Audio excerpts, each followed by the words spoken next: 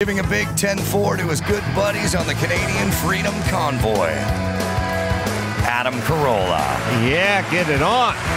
Got to get it on. No choice. They're going to mandate you get it on. Thanks for tuning in. Thanks for telling a friend. We love that about you, right, Gina Grad? That's right. And Bald Bryan. Nega, I assume. Come on. Snubbed. Well, we were... Ruth? We'll get into a lot of the Oscar picks and the buzz and all that. Things to catch you guys up on. My phone is not working. How would you know? I was going to say. Yeah. Well, I've learned some valuable lessons. So I went for a very long sea kayak ride yesterday. Nice. I went from, well, if people know Malibu, somewhere around Duke's. It's a bad restaurant called Duke's. Is it bad? I've never been there. It's I know it's legendary. It's like it's tourist food. Yes.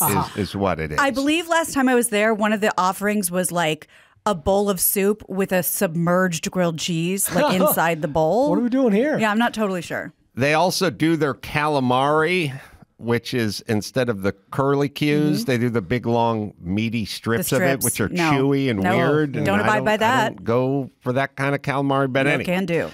I went about, I guess it'd be about 2 miles. I went to the pier. I went to the Malibu pier, went sort of past the pier, turned around, and got to the pier and then went back. It was glassy, it was beautiful, it was clear. Yeah. I had this weird realization when I was paddling through Malibu. I thought, I pay a shitload in taxes, and then I go, I feel like I'm using them now. Good. Yeah. Like I'm not, I can't use the park. It's got a bunch of illegals playing soccer. I'll just pay for the park, but I can't have a softball game there. But I'm going to use the shit out of this ocean.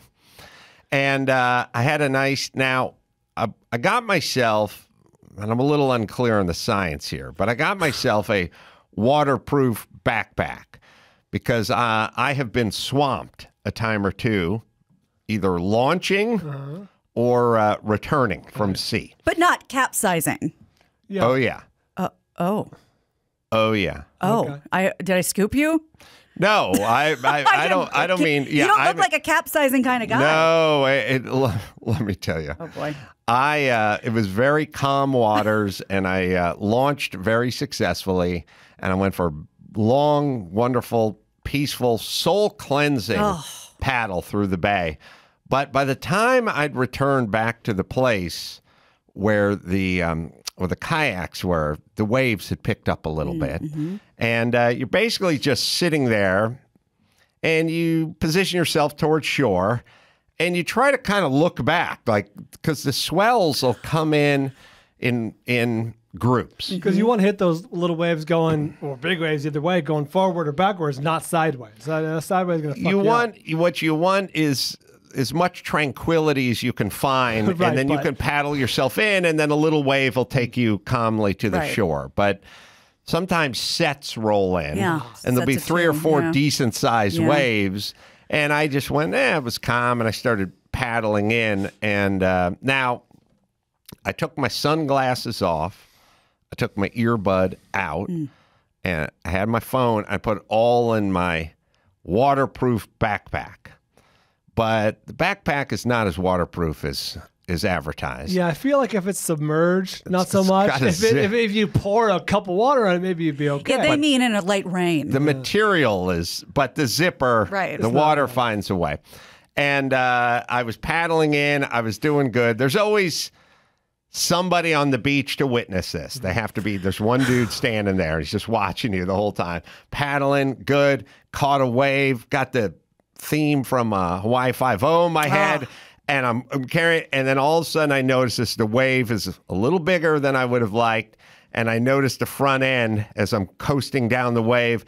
I think the surfers call it purling. That's when the front end kind of digs in, and the front end dug in, and it was ass over tea kettle. Oh my God! Backpack, everything.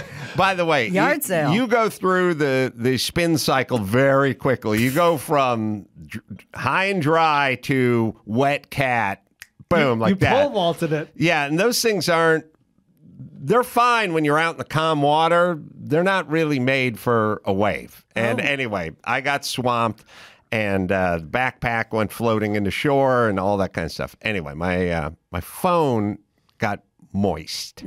I don't know if it got submerged, but it did. It did, and it was acting weird and whatever, but it sort of came back online, and then everyone always says you got to put it in the rice. Yeah, bag of rice. Put it in the rice. I don't know if that's real, but that's what they say. It I've heard feels this from many people. I have too. It felt a little wives' tale to me. By the way, when you say rice, put it in rice, you can leave out the uncooked part. I'm not going to grab a pot of boiling rice and throw it in the pot. Pack it in the microwave. Counterintuitive. I get it, but okay, I appreciate the specificity of it. I did not, because it worked. Sort of came back online, sort of worked, and it was fine. But then when I woke up this morning, it was not working. Yeah, and had this weird naked feeling, like no phone. Freeing? Causes a little bit of a panic. Yeah, and ironically got an email saying, hey, something a little urgent business-wise. Can we get on the phone? And I was like, no, we cannot get on the phone. But it is now sitting in rice.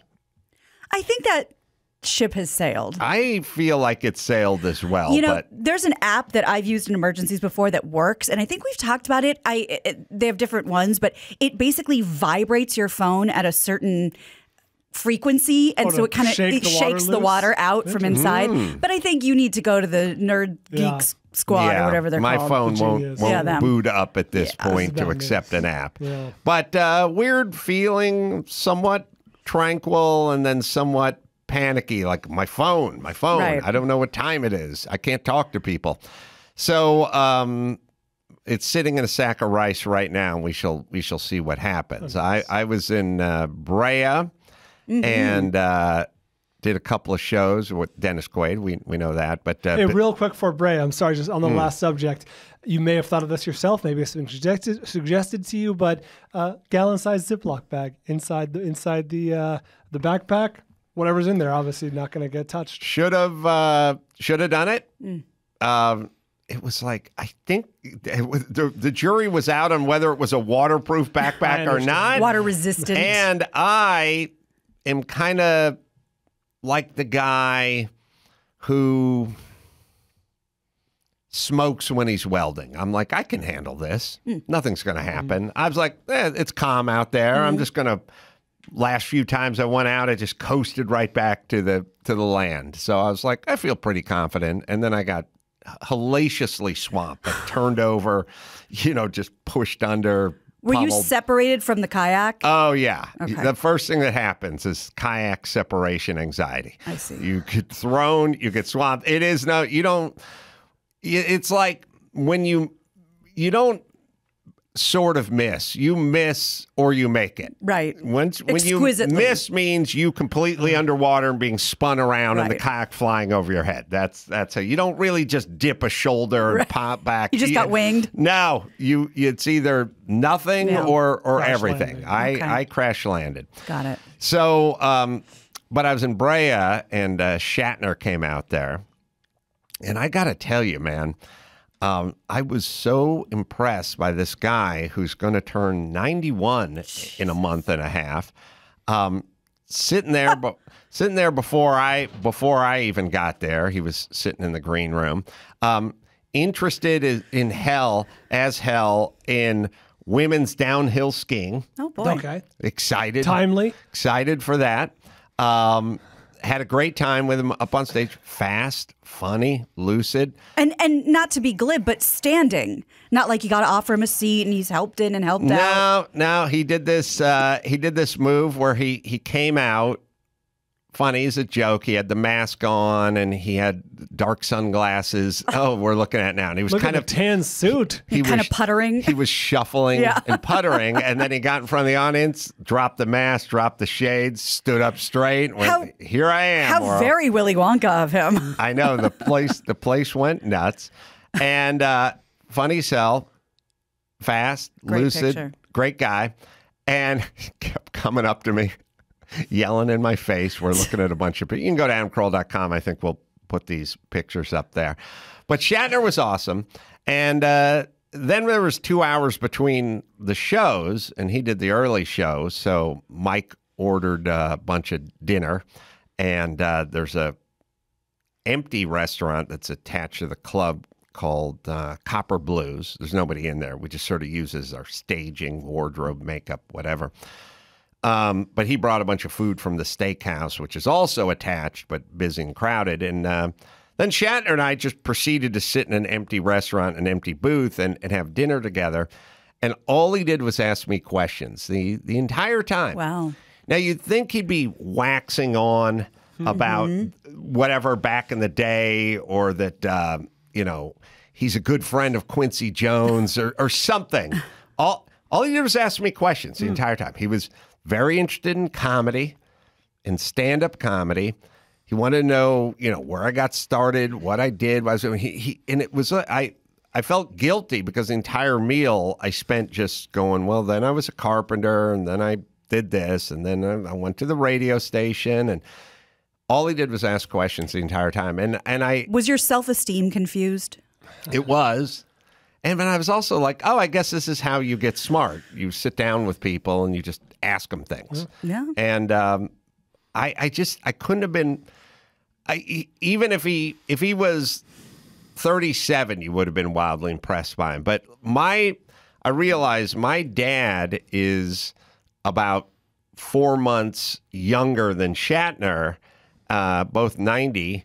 And when I go visit my dad, the conversations take a little while. He's like, your stepmom, she's Lynn. Yeah, right, Lynn. She called the grandkids. Oh boy. To the boy. What's his? Like, that's what the conversation's like, because he's 90. Yeah. He's not losing his mind. It's just you don't have the command. You just can't grab the words or the names, the places, the faces. Like, you kind of see everything in your head, but you're like, what the? You can't name translate of that? it. Yeah, it's not coming out. Not Shatner, man. He is sharp as a tack. Funny, friendly, like easy. It was good fun. Nice. Did he come with any material? Or did he try anything out? He does not fancy himself a stand-up, but yet he is. He really gets up there, faces the audience, tells a story, has a punchline. Oh, I can see him hamming it up just fine. He does. He told a joke. Like, he brings it. This just popped into my mind, so Chris, forgive me, but I think there was an SNL sketch when he hosted from back in the Jon Lovitz days, our guest coming up, where he is talking in front of people. He's at a Star Trek convention. He's playing William Shatner. Oh, yeah. And the essentially, I'm going to get the words wrong, but it's like, you people, this is a huge, massive waste of time.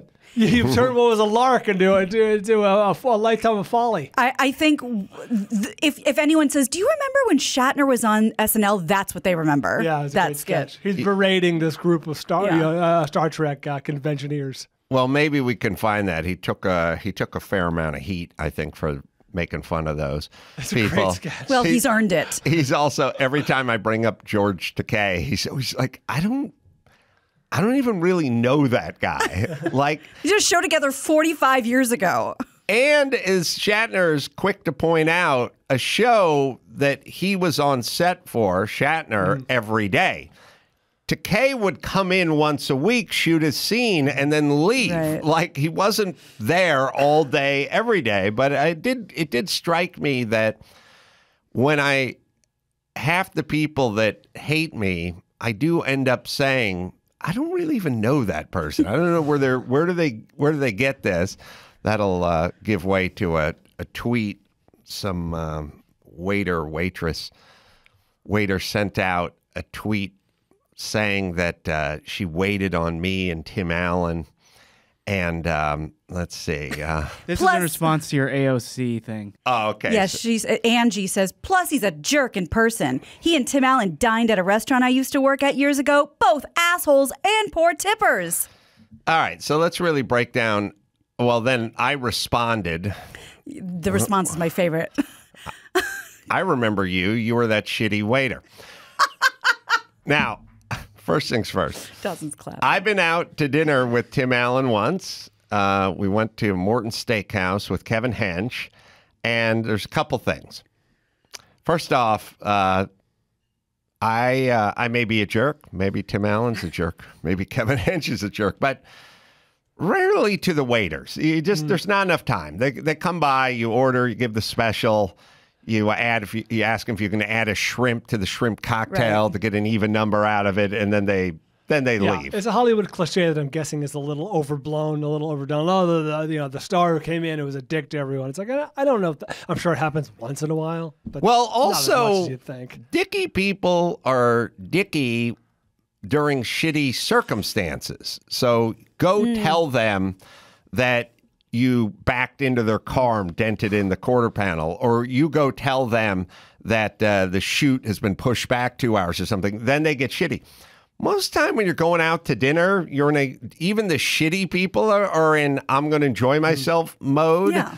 But the thing that's funny about this is that me and Tim were both dicks to the waiter, but also that we're poor tippers, both of us. Which then would suggest that Tim Allen and I would go out to a steak dinner and whack up the bill. Yeah, conspire to. You had the cornbread. Stiff them. Yeah. Tim, you had a martini. I just drank the Diet Coke, so... A shrimp cocktail had 4 shrimp, but there's 3 of us, so someone here... Let me tell you what rich guys don't do. They don't go out for steaks and then ask for 2 separate bills like we're all at the fucking Waffle House in junior college. So there's a hole in this person's statement, which is we're both shitty tippers because only one of us could have tipped. Right. So if one was loudly egging the other on, like, no, lowballer. That would have been egregious, though. I can't see that happening. That would be like fetishistic. Yeah, and it's such weak sauce that, they came in and they waited on them and they were assholes, they were shitty tippers. It's indefensible. You could say that about anybody, anytime. No one could ever vet it or source it or any of it. Somebody came to my defense, though, according to Chris. I was not aware of this, but somebody said I was a caterer on every year of the Man Show, and Adam was one of the nicest, most approachable celebrities I've ever met. Angie must be bad at her job. There you go. Even waiters that are bad at their job, I'm not mean to, by the way. But thank you for saying that. Vote Fonzie on Twitter. Sometimes I think when people say like they were assholes, and I think this can absolutely be applied to the situation, you didn't pay them the attention they were hoping to get from you. You know what I mean? Or it's 100% made up. But I'm saying like they asked what you wanted and you ordered, but you didn't, shoot the shit for a while. Yeah, you were jovial. Right. You were polite and ordered and then went back to your conversation. I think people look at Kurt sometimes as rude. It was like, no, I'm just to the point. I'd like a ribeye. Right. I do think that well, I know this person's lying because they said we're both bad tippers. So that be careful. Look, when you're going to roast somebody, do it, but follow a course of logic. Yeah. There's no way I haven't whacked up a bill with a rich person in 27 years. It's a part of the past. Yeah. Do you remember that past when you used to like itemize the bill and kind of figure out everyone? This is in the high school days or like high school, yeah. Well in my 20s, sadly. Oh, I remember going out to like a Bob's Big Boy with 5 dudes and then ordering the drinks, which would be a Coke, on a separate charge, on like a separate bill for some reason. The grift was you then play rock, paper, scissors to see who has to pay that. And then you just go up and pay for the bill of the sodas versus the burgers and the sodas, which I definitely participated in before. I'm ashamed to say. That's a new low. Yeah. All right. So there was that. Couple things. I heard in the news on the way in that the Super Bowl may set a record for the warmest day of a Super Bowl. Interesting. And I thought, interesting. All the Super Bowls in L.A. and Arizona, or excuse me, Florida and Arizona. I'm surprised, but here we are. Said it may set a record, which was 84 degrees. Ew. And then I thought to myself, oh, and then it said set at the Los Angeles Coliseum, but in the past. But my first impulse when we're going to set a record for temperatures, I thought, ooh, is this global warming? Like, what's going on? Except for the last record was set in 1973 in Los Angeles, in the Coliseum. So it's been 50 years. Maybe there is global warming, but it's hard to connect it now because it's been 50 years and it's in the same location, essentially. But yeah, they think 84 was the last one, and they think this one may just get to that. Apologies if this came up when I was away, but are you going to go to the game? No. He likes the big screen. I like the big screen. There's no bigger screen than at SoFi. And I won't say half, but a good portion are the commercials. I like watching the commercials you're 100% right. as well. I also heard that the viewership for the Olympics was way down. Oh, was it? And I wasn't for sure they were even happening. It was like, are the Olympics happening now?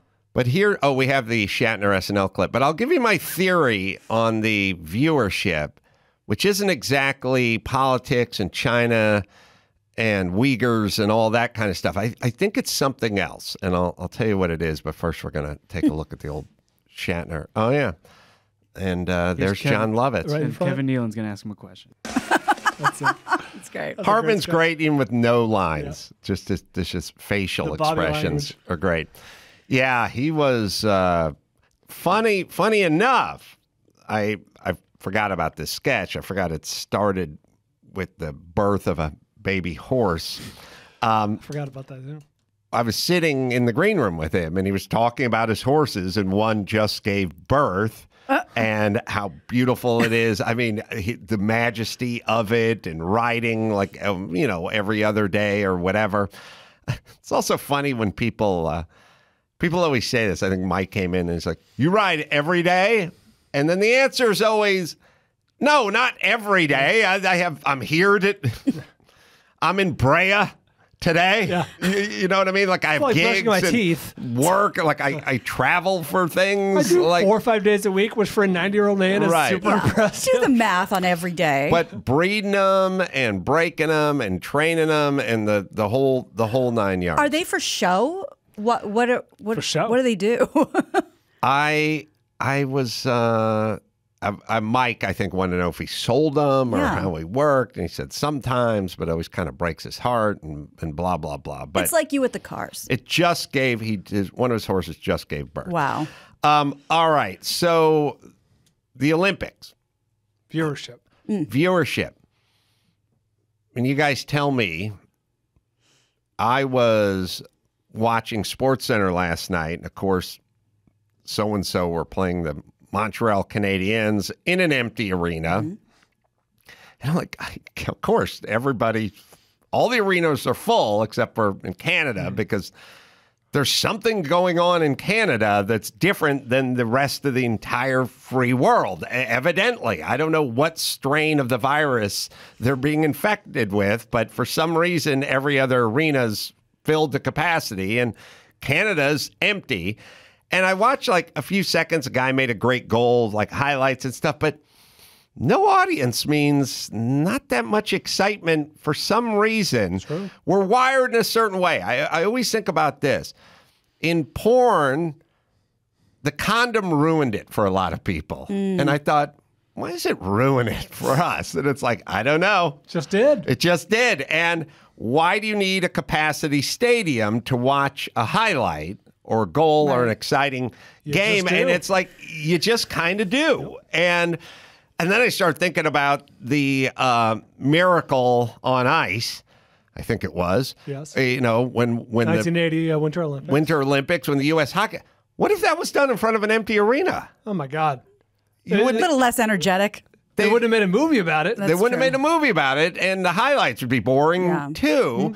And Al Michaels, what are you yelling for? Yes. And then I was watching clips from the female Olympic hockey, U.S. versus Canada or something last night, in China in an empty venue. And I thought, I'm not sucked in by this. Like, I want the people going nuts. I want them waving the Canadian flag and the American flag. Venues in China. I watched too much. It is on such lockdown that there are specific taxi drivers that are only for the Olympics, and they have signage everywhere saying, if the taxi driver gets in an accident, don't help him if you're outside the bubble. We have our own people inside the bubble that will help. They don't want any interaction at all.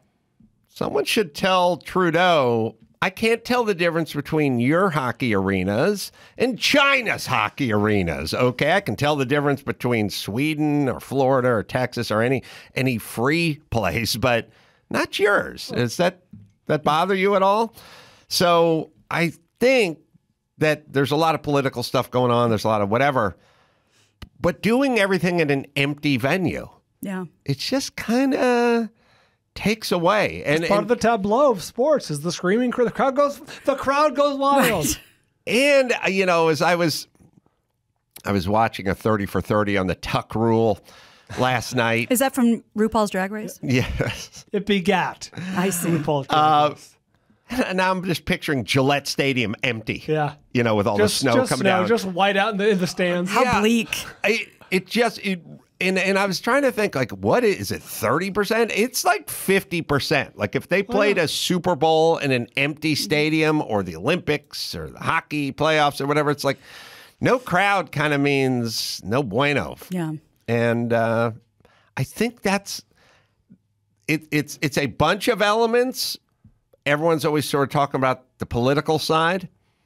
I think there's zero crowds, especially also for stuff like, I don't know why, oddly, but like pairs figure skating or singles figure skating. Doing it in an empty place. It just doesn't, when the guy pulls off the triple axel and sticks it. Yeah, there's nothing. Crickets. You know what I'll bet what it affects is when someone tunes in, like me, unbeknownst of the crowd thing, and like there's a hockey game on, or there's figure skating, and there's no reaction. It's like in the back of your mind, in that cortex, you're like, this is not interesting. This is not exciting. Yeah, must have been, Even though it's the same action on the ice or the ice in this case, you're like, oh, not exciting.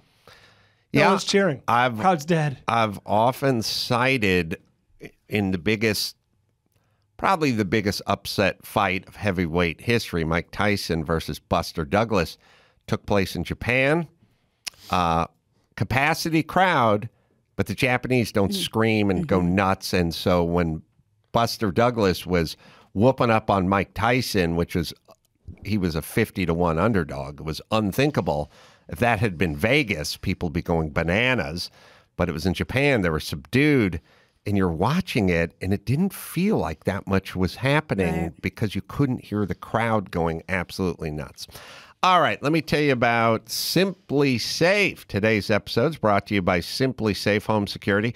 Ever wanted to know what's happening when you're not home? Well, new wireless outdoor camera from Simply Safe lets you see what's happening outside right from your phone. Well, not my phone, but your phone. This is a great company. And again, I can't use my phone today, but I can check, see what's going on out in the yards. Pool man doing his job. What's Phil doing out there? Everything to keep your home safe. Entry and motion sensors, indoor and outdoor cameras, 24/7 professional monitoring, ready to dispatch police, firefighters, and EMTs. Less than $1 a day. No long-term contracts or commitments. Set up in just about 30 minutes. Customize your home's perfect system in just a few minutes. Go to simplysafe.com/Adam. Get your free indoor security camera plus 20% off interactive monitoring. 2 eyes, simplysafe.com/Adam. All right, big Oscar roundup with Baldywood right after this. It's time to check Adam's voicemail. Hey, Adam. Watched the NFL games with 9 people, cooked up some nice gourmet brats for everyone, laid out all the accoutrements like mustard and sauerkraut. And I had 3 people go into the refrigerator to grab ketchup. Gross. Take care. You can leave us a message at 888-634-1744. Can I say, there's the news stories that we're all tired of, and they work in cycles. I got him today. The news, gets on to a certain subject, and then they all kind of feed off it. How much extra your Super Bowl party's going to cost this year? Oh, not interested. Chain, not 7-layer dip is up 7%. yeah, whatever. I'll go to the fucking Trader Joe's. Steak is up 28%. All right, well, I won't serve steaks. And hot dogs are up 19%. Like, okay.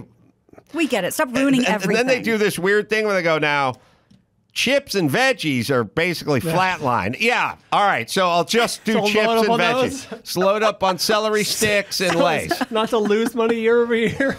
Well, first things first. If you're throwing a Super Bowl party, chances are you can pay the extra $31. Yeah, you won't notice. That would be a little higher than last year at this time. But another goddamn news story.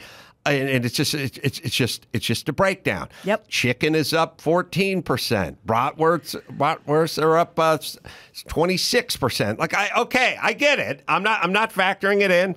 Maybe I'm in a different bracket. I don't know. Doesn't feel reasonable. Doesn't feel that newsy to me. Yeah. It also is what it is. No one's going to throw a Super Bowl party and go, no dip this year because it went up 13%. Yeah. BYOD. Avocados, for some reason, are the same price, so now we're supposed to eat guac, but we can't do the 7-layer dip. You can thank the cartels for that. Yeah. Oh. For the avocados? The drug cartels are keeping avocados everywhere. Oh, yeah, they make nice a lot of money off of them. Is it? Good. Oh, it's a huge markup. I stick fentanyl in the seed. I was looking. Now, you get drugs and avocados anywhere in America. It was interesting because I was watching the breakdown, and everything is up. And then at the very bottom, it's like, avocados are the same. Because they're always $6 a piece. Why? They're already expensive. Yeah. I would have thought if you would have got hold of me a year ago and went, what has gone up the most? I'd go, avocados. Yeah, in February? No. Wow. But so how's this work, Dawson? There's been news stories on it. The drug cartels have seized avocado farms in cartel-controlled areas, and they are running the trade. And keeping the prices fair. They're at least making sure avocados get into the United States just as diligently as they're making sure drugs come into the United States. So we've got avocados. I know, in a shortage of everything, and price hikes and everything. I'll see if I can find a news story. I wonder if we can get the cartels involved with plywood, because plywood has gone up like 108%. I was going to say, the avocado has nothing to do with the drug. It's just simple profit margin. Right. Interesting. Yeah. Well, anyway, I mean, I don't want to hear another news story about the price of bean dip going up 11%. Are you Not sure? only am I uninterested, I'm marginally depressed, and it is not going to factor into my shopping. I want to make sure you're sure about that because I retweeted a CNN headline news story, big breaking news from CNN. How tough is it to afford a home in this wild housing market? A lot of it depends on how much you earn and how many houses are for sale where you live. So supply and demand? Slow down. Let me write that down. Shit, Dick Tracy. You gotta have an avocado grove on your property. Pay for itself. You know, this is like 24 hours a day. I'm looking at the housing prices. I'm figuring this out. I thought I was going to get some real news. It just depends on how much I make and if there are houses in the valley that are for sale. Yeah, I do love those. Jesus. Best way to avoid a hangover after a Super Bowl party? Tell me, please. Don't drink. Oh, hold on. Let me get a pen. Best way to avoid an STD? Condoms? Don't have sex. Oh. Well, what about sunburn prevention? Don't go outdoors. Aloe. Oh, shit. That's right. All right. So Baldywood, the Oscar nominations came out. Yeah, they did. Early? Did they do that thing where they do it at 5:45 in the morning? As far as I know. Who announced? Do you remember who? Leslie Jordan and Tracy Ellen Ross. Thank you, Gina. Mm-hmm. I didn't know that. Wow. All right. Here we go.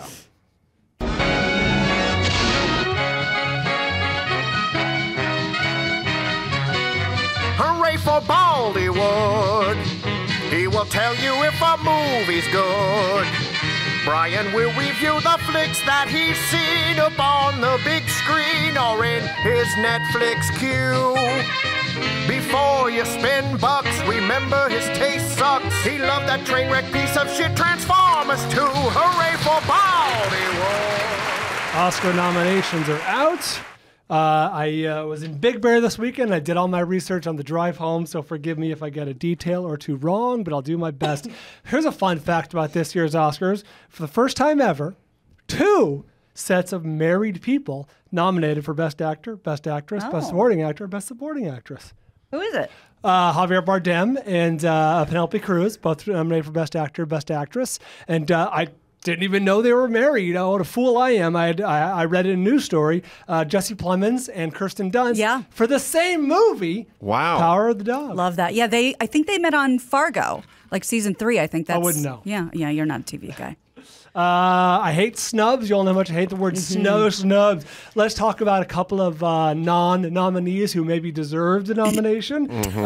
Bradley Cooper from Licorice Pizza was just fantastic. Brian. Yes. He was on screen for less than 4 minutes. Felt like 5. How was that movie?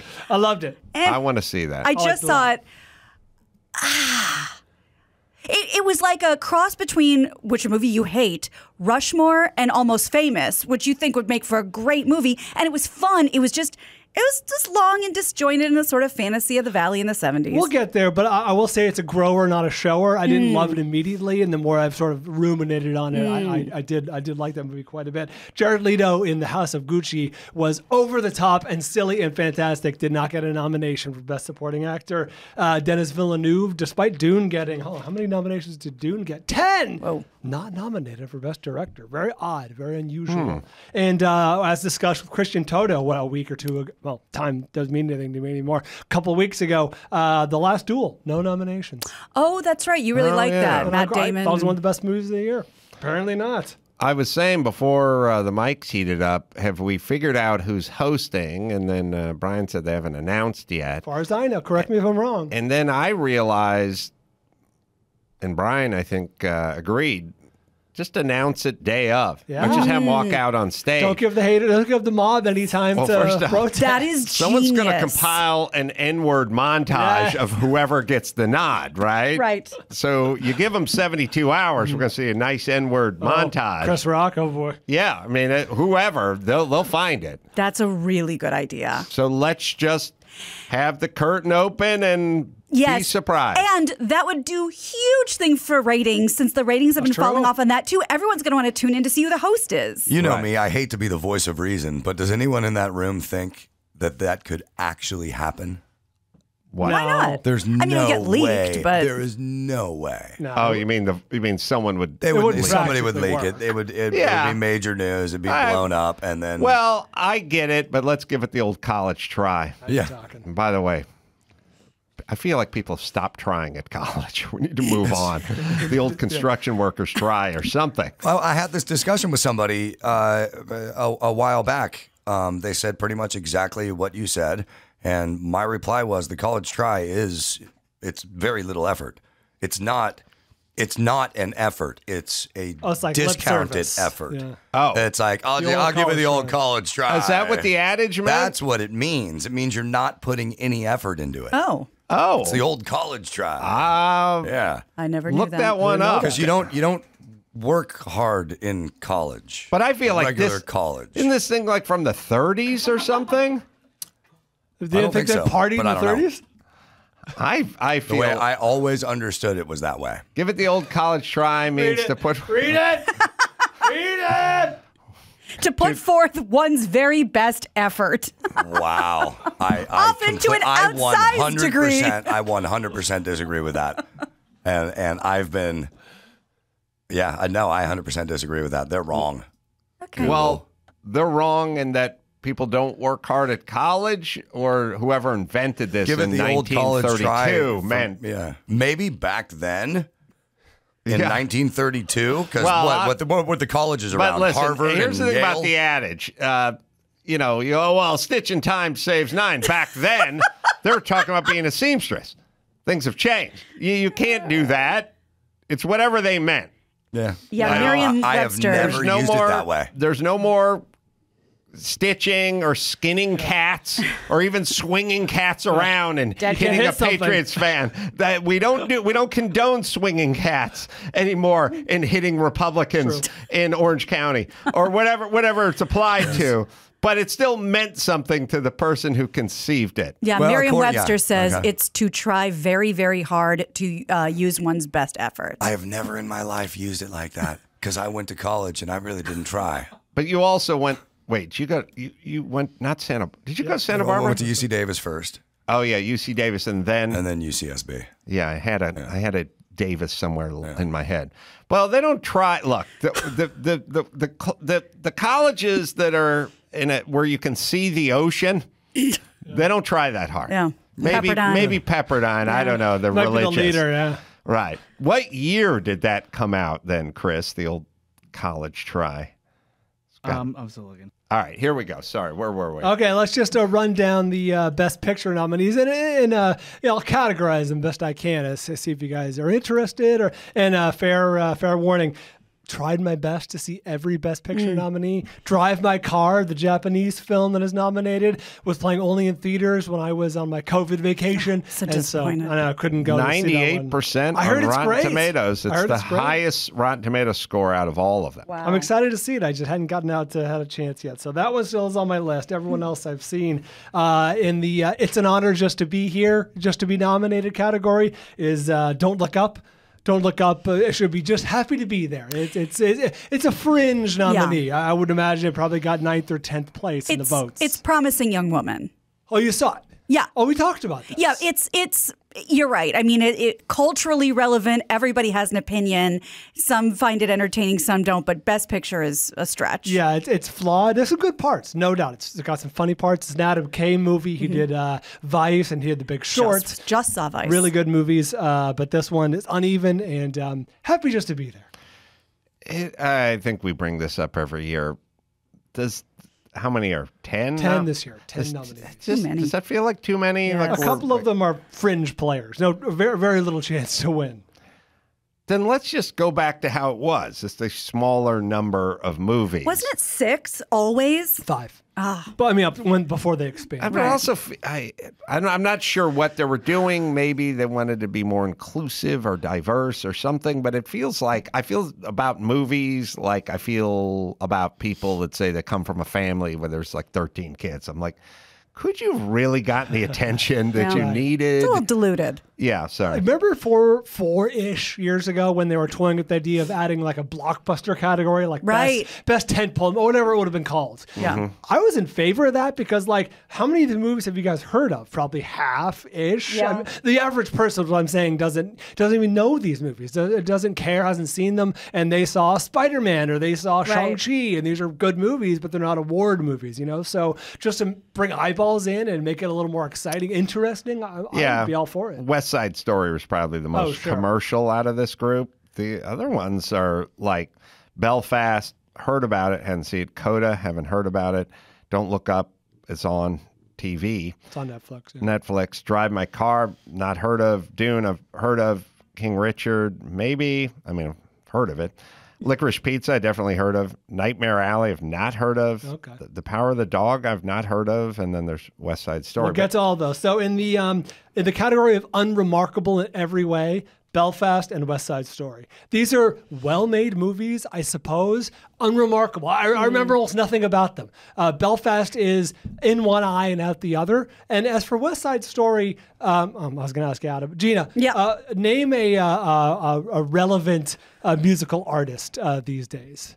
Someone who is relevant to musical culture. Like in music culture? Yeah. Billie Eilish. Okay, perfect. Okay, great. So West Side Story is almost a shot-for-shot remake of the original. Obviously, this one's in color. There's nothing... It's in color, the classic. Interesting.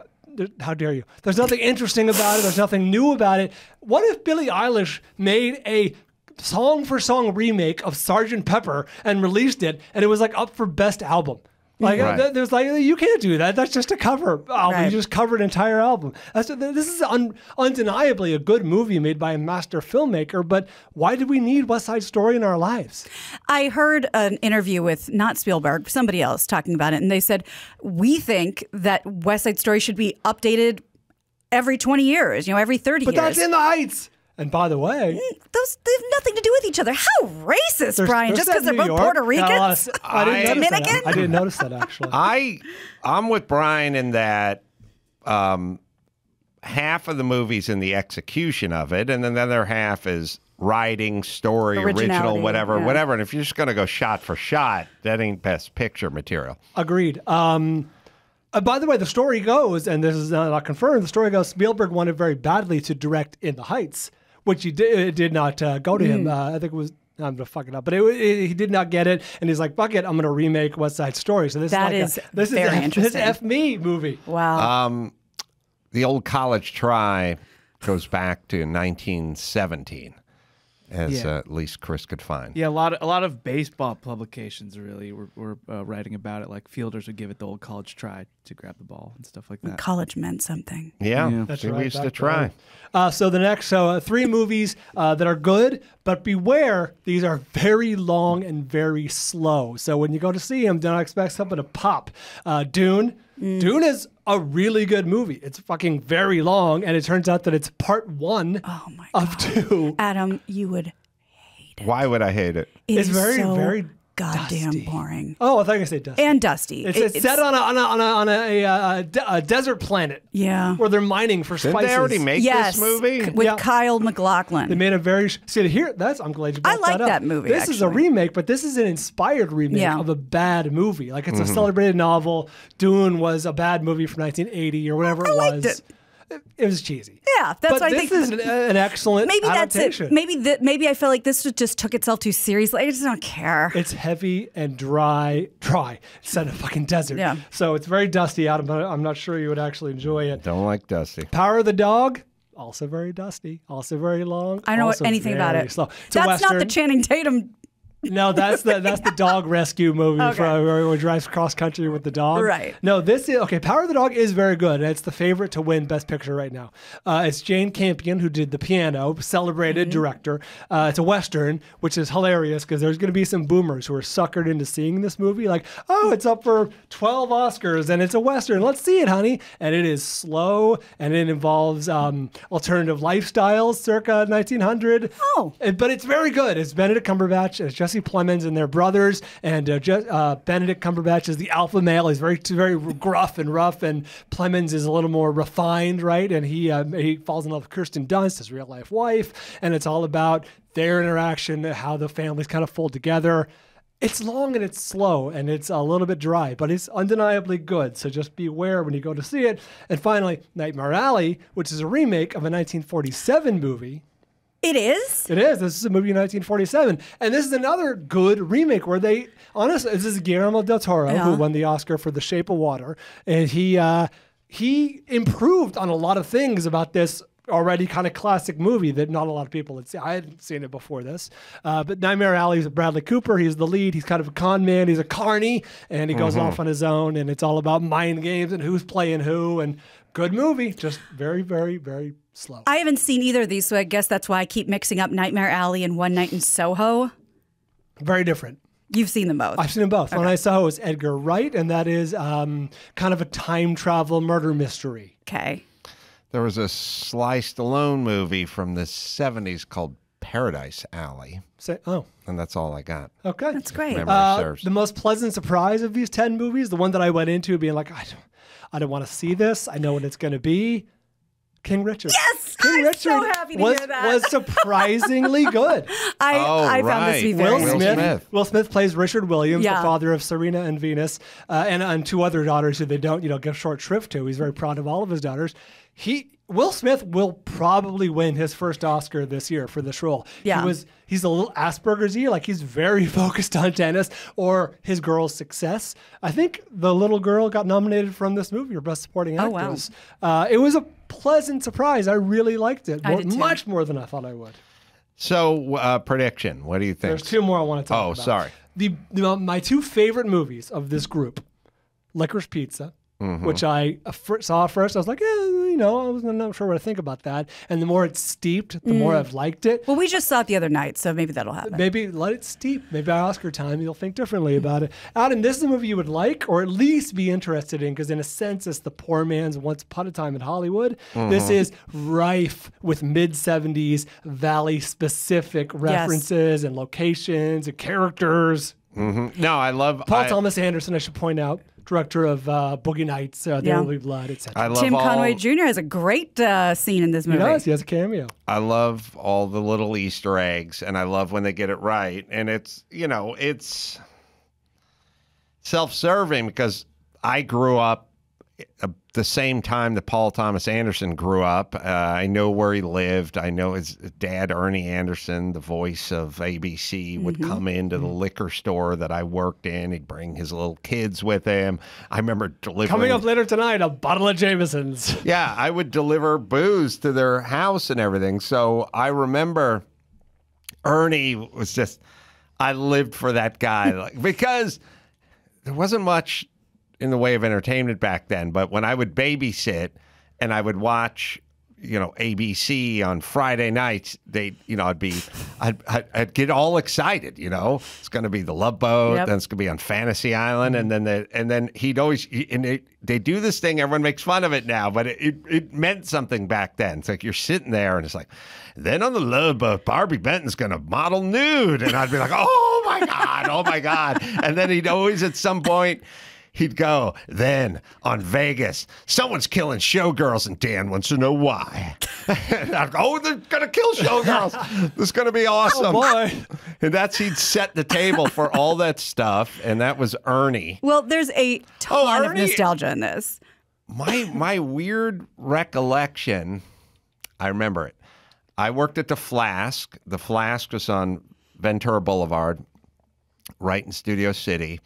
And the Andersons lived right across the street from the CBS lot where the Wash is, right on Colfax there, just right there, that big corner spread with, as I recall, a big fiberglass cow on the lawn.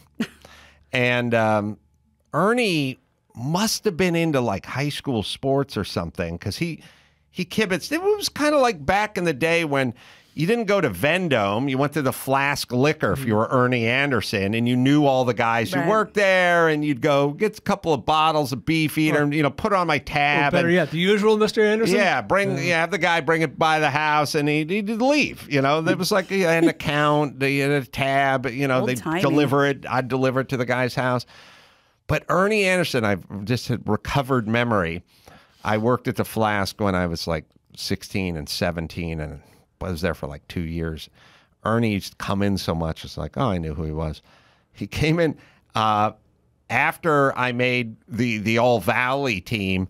There was a thing in the back of the Herald Examiner newspaper, back of the sports page, probably miniature letters of the first team and the second team or whatever. And he came in and he's like, hey, we made the All Valley team. I read that I guess back when people read, they read the whole newspaper, and I was like, oh, Ernie Anderson read the newspaper. And he remembers I made the All Valley team, or at least it was fresh news back then. I was like, somebody read something that I was in, and that was Ernie. But yes, the Valley, when I was watching Once Upon a Time in Hollywood, you'd be driving along the freeway and you'd see the 80-do van, the plumbing van go by. And it's like, I remember that van. I remember those commercials they used to run. Sorry. So that's Licorice Pizza. And some people still, you know who stars in the movie, right, Adam? No. Philip Seymour Hoffman's son. His real life son. And as far as I can tell, it's only acting credit on IMDb. That's who that guy is. He's very good. The girl, the Carol Counterpoint, is a singer from the band Haim. And the whole family is in it. All of Haim is in it. The mom, the dad, the sisters. Oh, Haim. Imagine how hard it is to make that movie with two essentially unknown, inexperienced actors. Haim opened for the Foo Fighters when I went and saw them some years ago. Yeah. I can see that. Well, also, it's funny because since it's kind of set in the same era, there's a lot of parallels between me watching Licorice Pizza and me watching Many Saints of Newark with both of the now deceased actor's sons playing those roles, and they kind of look alike, and they were playing the same 70s vibe. So it was interesting. Okay, well, let me finish this up with the other movie that was my favorite of these 10, which is CODA. Now, a lot of people are asking about CODA. What is CODA? CODA is an acronym. It's CODA, Children of Deaf Adults. And it's about a deaf family, but the one hearing member is their daughter. The daughter, the brother, the two parents. She can hear. The rest of them are deaf. Marley Matlin's in this. And Troy Castor, I think, if I got that right. He was... I wrote this down. I take notes in every movie I see, so I don't forget. And I wrote down at the time, hold on, the dad, Troy Coster, was put on this earth to play this role. If there's any justice in this world, he'd be up for Best Supporting Actor. He is up for Best Supporting Actor. I was so pleased by his performance, and I was so enjoyed this movie. If you're dipping your toe into the Best Picture movies, I told you there's some that are long and slow and challenging. CODA is very accessible. It's a fun movie. The girl has dreams of being a singer. This is a movie that most of the family can enjoy. Sorry, you may have just said this. Besides Marley Matlin, are the other actors actually deaf? I believe they are. I believe they're all hearing impaired. 96% on Rotten Tomatoes. Great. It's streaming on Apple TV Plus, so if you have that, you can watch it. But I quite enjoyed it. All right. You have some other stuff nominated, or you have some other stuff highlighted there. Do you have any questions? Lovitz is on hold, so we got a minute, and we'll get to him. Good roundup. Good roundup. Hooray for Baldywood! All right, let me tell you about Keeps. 2 out of 3 men will experience some form of hair loss by the time they are 35 years of age. Keeps, a simple, stress-free way to keep your hair convenient. Virtual doctor consultations and medications delivered straight to your door every 3 months in discreet packaging. Low-cost treatments start at just $10 per month. Proven results. Keeps has more 5-star reviews than all its competitors. Check it out, and you can watch their go look at their before and after photos. The whole plan is you got to keep what you got. Prevention is key. Treatments can take 4 to 6 months to see results, so you have to act fast. It is Keeps, right, Dawson? If you're ready to take action and prevent hair loss, go to keps.com/Adam to receive your first month of treatment for free. That's keps.com/Adam to get your first month free. keps.com/Adam. Well, actor and comedian and singer Jon Lovitz up next. Pre-order Adam's 6th book. Everything reminds me of something. Advice, answers, but no apologies. It's insane. I blame everybody but me. Adam drops knowledge, rants, and laughs, answering actual questions from you, the listener, and some celebrity friends. Follow the link at adamcarolla.com to purchase on Amazon, Barnes & Noble, or through IndieBound to find your local independent bookseller. Everything reminds me of something. Coming this summer, wherever finer books are sold. Now the great Jon Lovitz joins us. Good to see you, Jon. You too. How much stand-up? How much touring? How much of that are you doing these days? A lot. Besides, going to clubs and casinos across the country, I've been at the Laugh Factory at the Tropicana Hotel in Las Vegas, and I'm there like it's kind of like a residency. Since July, I do Monday, Tuesdays, and Wednesdays at like 7 o'clock, which is, not the prime time, but it's fun to do. And it's good practice, and Harry Basil runs it with the Jamie Masada and Laugh Factory, and they're great guys. So I really enjoy it. It strikes me you grew up in the San Fernando Valley about the time I did. And did you see the movie Licorice Pizza? No, not yet. I want to see it. Yeah, I heard you guys talking about it. All takes place in the valley. Pretty much. Sorry, I saw it. Yeah, and pretty much the entire thing is this coming of age story set in the mid 70s in the valley. A lot of recognizable locations. You grew up. Actually, I didn't see it, but I read something about it where they said they shot stuff at Portola Junior High in the opening scene Tarzana, and I actually went to that school then in the 70s, in the 70 and 71. Is there? I should see it. Yeah, you grew up in Encino, right? Yeah, Encino, and then we moved to Tarzana when I was 10 in '67. God, what the Valley, man. I mean, I remember in the 80s when I was working in Chatsworth, California, and there was open land out there. Like there was a lot of land. I built a commercial building, industrial park. I didn't build it. I helped the guy build it. There was just vacant lots, like Tarzana in the 60s, oh, yeah, we used to go 70s. out there. There was Chatsworth Park, and we'd go, let's go to Chatsworth and climb the rocks. That was like the big thing to do. And I remember Reseda Boulevard, it would go up to this club. It was called Deauville Country Club in '67. Now it's called Braemar. But it stopped about a mile and a half up from Ventura Boulevard. And then it was just the mountains. And we'd go hiking back there. They'd have the Indian caves. And now it just goes back for miles, all these houses. And when in Tarzana, the street I lived on, it had there was no sidewalks, and there was horses everywhere. And it was very different. And I liked it growing up. It's like, it's weird. You go, yeah, you'd ride your bike everywhere, and it was fine. Did I know your family immigrated from Russia and Romania and Hungary? Anyone cook any Hungarian food at that house? Yeah, my mother's mother is from Hungary. Yeah, she'd make blintzes. So I don't know if that's Hungarian or Jewish, but that's what she. I think it's very Jewy. Eastern European in general. You can be Hungarian and Jewish. A nice cheese blend. That was my grandfather. Jewy, they're going to cancel you for Christ's sake. Jew-esque. I think you meant Chewy. Chewy. Yes. Chewy. Chewy from Star Wars. So, Jon, I'm looking also down here. It says you sang at Carnegie Hall 3 times. I forgot that part of your career. Well, the first time was there was a musical called Very Warm for May, and Jerome Kern wrote it in 1950. It was his last musical in the 50s. Anyway, it only ran, or maybe the 40s, but only ran for I think 54 shows and closed. But there was a song from it called All the Things You Are. That's a very famous song. So they did a staged reading of it.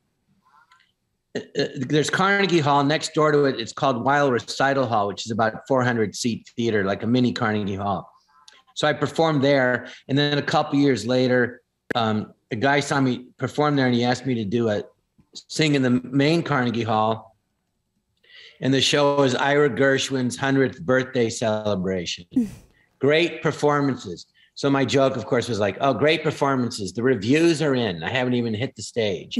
And but it was really exciting to sing there. And I got to see people like Rosemary Clooney, George Clooney's aunt, who's a world famous singer, was there, and Vic Damone and some guy who I forget his name. He wrote him.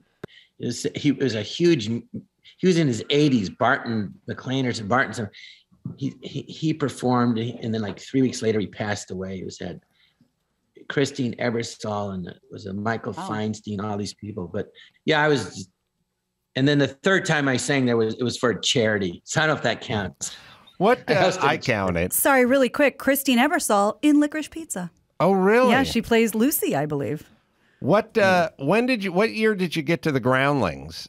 And then who was there when you got there? I started class there in 82. And then I got into, after a year, I got in the Sunday Company. I mean, the people that you've heard of that were in it were like Kathy Griffin and Mindy Sterling. She was, Mike Myers. She's the German, and Austin Powers, Mindy. And you just tweeted a picture of this, right? I feel like I just saw a picture of you with the Sunday Company. Or somebody did. Yeah. Yeah, Mindy Sterling was my instructor a couple of times at the Groundlings, because she got into, some people would hang out and teach a lot of classes. I feel like Mindy did a lot of that.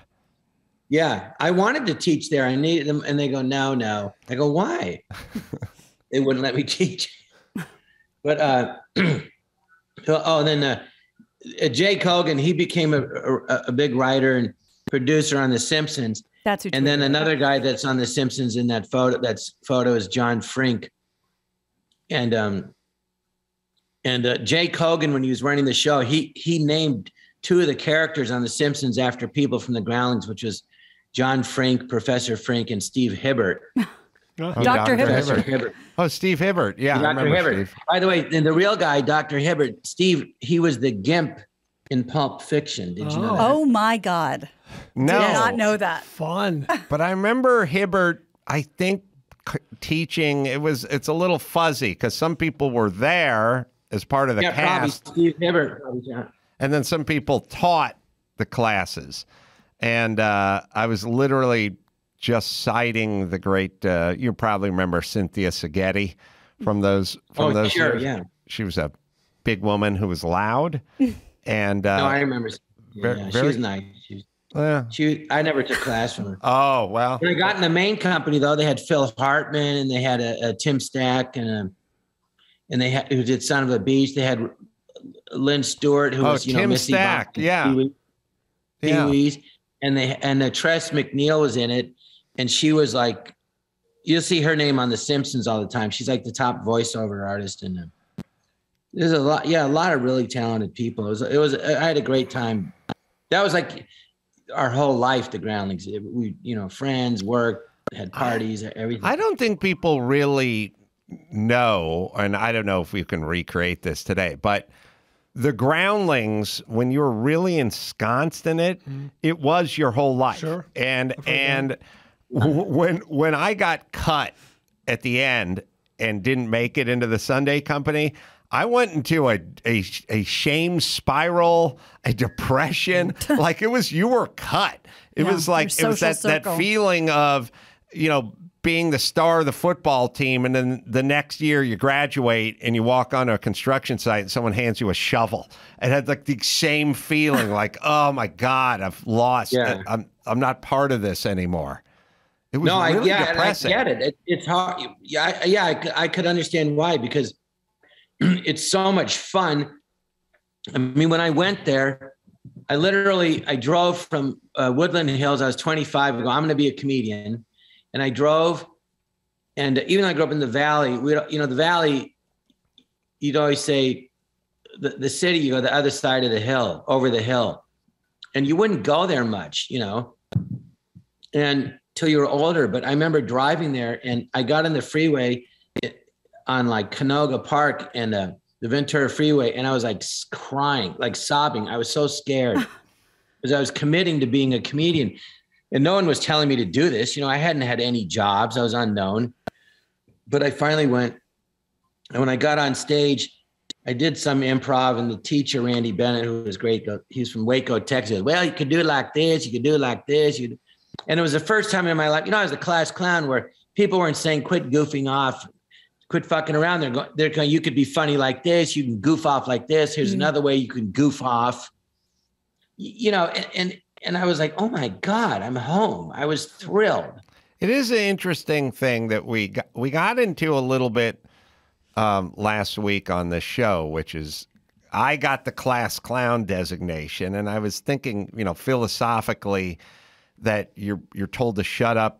You're told to sit down. You're told to not to act out. Told to zip it. Right. You're disruptive. Stop bothering people. I was told just go stand in the hall and be quiet. And then at the end, you're awarded a prize called Class Clown, which is just a weird mixed message. But you grow up, if you have a sense of humor, being told to shut up constantly.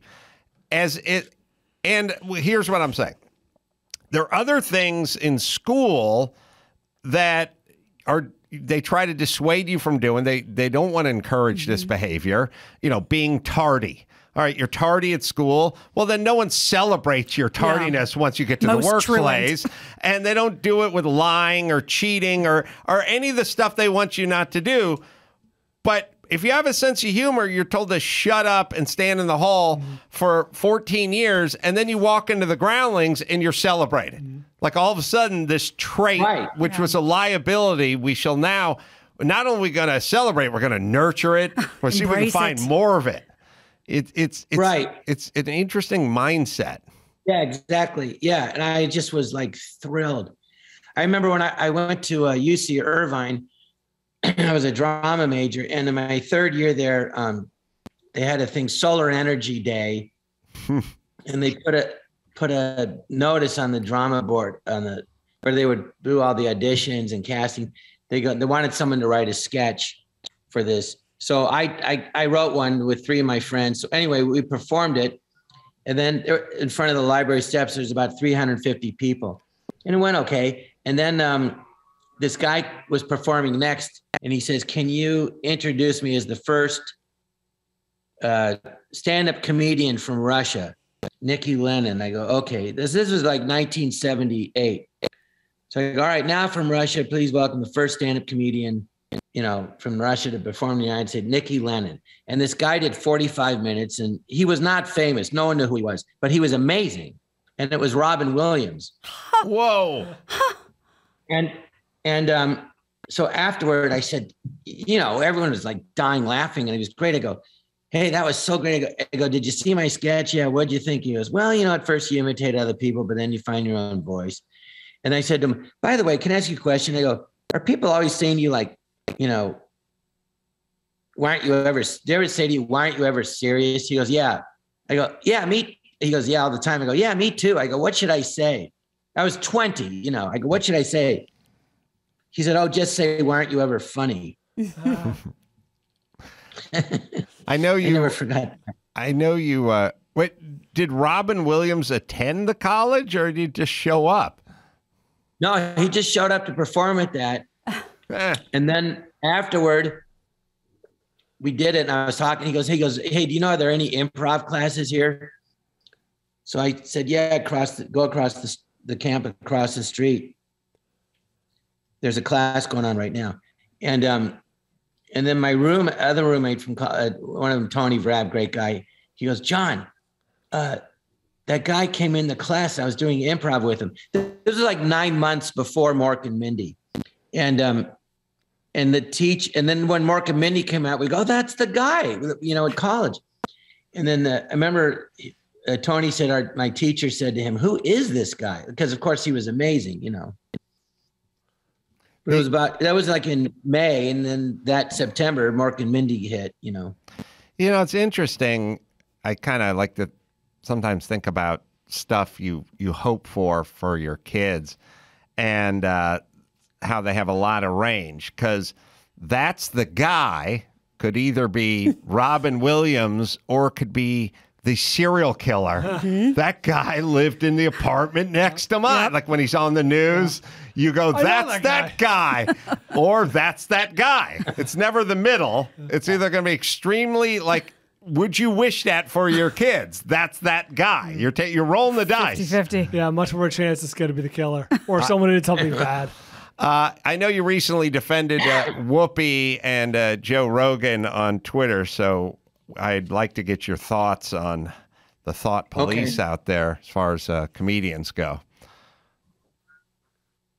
Oh, is it? Oh, I thought you were going to go. We're going to commercial when we come back. Oh, that sounded like a tease, but no. No, yeah. For me, it's different when because I've known these people forever. I met Whoopi in 1985, so I know her. She's a great person. So, and then I remember years ago asking her, how did she come up with her name, Whoopi Goldberg? This was like I think it was a set of Rat Race, the movie we did like in 2002 or something. So she said, her real name's Karen Johnson, right? So I said, "How did you come up with Whoopi Goldberg? It's so funny." She goes, "Well, actually, it's real." I go, "What do you mean?" She goes, "Well, I was going to be Whoopi Cushion. I thought it'd be funny." And then my mom said, "Well, if you're going to do that, why don't you do something funnier, but it's real, Goldberg?" She goes, "What do you mean?" She goes, "We have relatives, the Goldbergs. We're part Jewish." I go, and I said, "You're part Jewish?" She goes, "Yeah." She goes, John, I have family reunions, and there's Black people there, Chinese, and Jewish, and there's a family resemblance between all of them. And I never forgot that. So, and also I know her, and she's friends with Billy Crystal, and she's not anti-Semitic. So I didn't think what she said was anti-Semitic. at all. I just thought that's the way she looked at it. Because in her mind, she's, a black woman in America, race is you're black or you're white. Now, how could she not know that the Nazis said we're the master race? I don't know. But the other part of it is, she's also, there's people, I didn't know this till I was much older. There's Jews in every country in the world. Japan, China, there's in Ethiopia, they're called Falasha Jews. They're black Jews, which is Tiffany Haddish, the comedian. She's Jewish. She's a Falasha Jew. Her father's from Ethiopia. So you have to know all this. And then secondly, if you look at what happened in Germany, the Jews during that time, they considered themselves Germans. They go, we're Germans first, and they would have fought for the country. And it was Adolf Hitler, the, ultimate asshole of life, that said, no, they're a race, right? It's a religion. You can convert to Judaism. You can't convert to a race. Although these days you can, I guess. You can identify as Chinese, and they go, well, John, but you're not Chinese. Well, I just said I was. Okay, I guess you are. I do a joke. I go, I identify as a Chinese woman named Madame Wu. And my therapist said, well, how are you today, Madame Wu? I said, frankly, my balls itch. So, frankly. I look at it, it's ridiculous. So I would say to her, at the very least, she's misinformed. But she said that the next day she goes, hey, I was misinformed. I'm looking at it as like black and white, and I was wrong. It's man's inhumanity to man, and it's race. I go, right. But also, if you look at it this way, I remember years ago, when they had Ireland, they had North and South Ireland.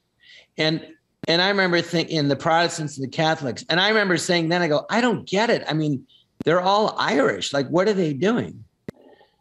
Well, I didn't totally understand the situation. It wasn't just about that. But I think that's kind of how she looked at it. Like, they're all like, what racism? They're all white. You know what I mean? Yeah. And she apologized the next day. And she's a good person, and she's not malicious, and she was just saying what she believed.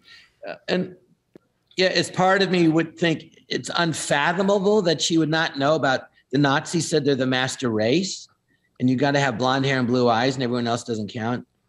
But that's how she was thinking about it. And then as far as and I know her, so she said, "Hey, I made a mistake." So to me, it's not that big a deal. And then Joe Rogan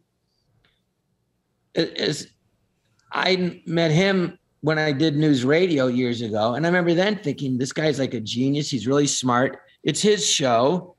And he says a lot of things that I think are really smart. And then he says a lot of things that I don't agree with. But my answer to that is, so what? If I don't like the show, or I don't listen to it all the time, but don't change the channel. Like, don't listen to it. And I just said, why are you going to take medical advice from Joe Rogan? He's not a doctor. My whole family's doctors, But one thing Joe said about the pandemic, which I thought was the smartest thing I heard, which was, he said, well, what about, building up your immune system and working out and taking vitamins and trying to stay healthy like that? And I thought, yeah, that's very smart. And that's called preventive medicine, And my father was a doctor and internist. My father's brother, my mom's brother, is a world famous eye doctor. We get it. You're Jewish. My cousins.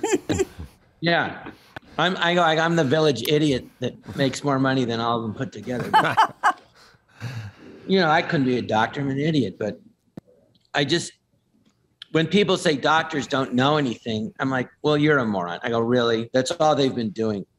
I go, why don't you have your plumber do your brain surgery, Well, I think, I mean, part of me likes it because I feel like it means we're out of problems, that we have to just nitpick everyone's statements. There's a couple things. If you're going to talk for a living and you're not an actor, there's no script, you're just going to bloviate for hours a day. Whoopi Goldberg, Joe Rogan, whoever, just the talkers, the people that just talk for a living. Well, it's not possible that you don't get certain things wrong. Sure. Or that there's an opinion that you're off on, because you literally just talk extemporaneously all day, every day. So first things first. Right. Let's cut people a little slack. When you sit down and you write a book called Hitler Didn't Think the Jews Were a Race, well, then that means you sat down, you wrote it, it was edited, and blah, blah, blah. Researched. But when you're just talking, and not only talking about something you thought you're going to talk about, but all the different directions a conversation can go, where you're talking about removing books from a classroom 1 second, and 3 seconds later you're talking about the Holocaust, and you got to shift and pivot. Right.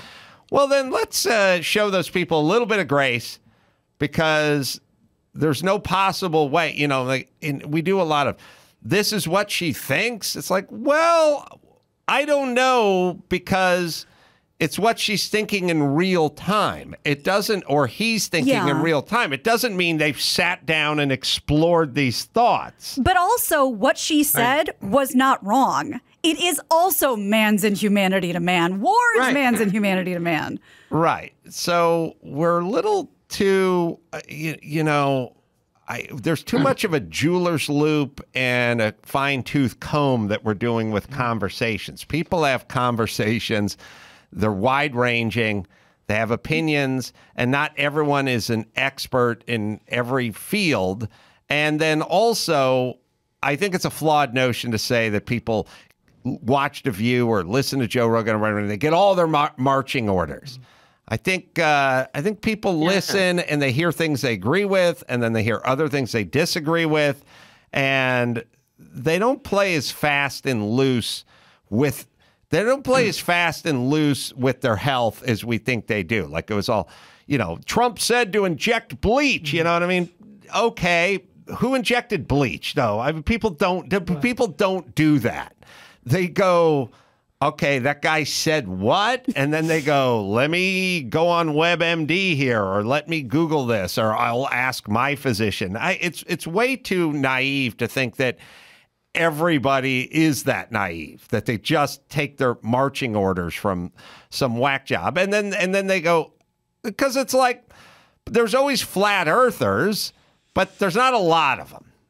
And then there's KKK members, but there's not a lot of them. Like, everything exists, but there's not, there are people who drink their own urine because they think it's healthy, but there's not a lot of them. Wait a minute.